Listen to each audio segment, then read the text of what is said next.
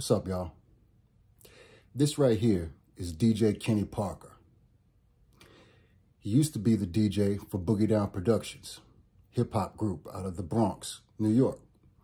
He's also the brother to one Chris Parker, or you might know him as Grandmaster Blastmaster KRS-One. That's what I know him as.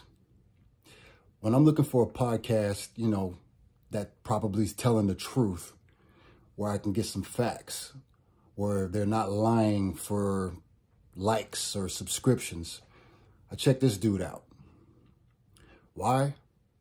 Because of the facts that I was hearing about him before there was a YouTube, before there were podcasts. You know what I mean?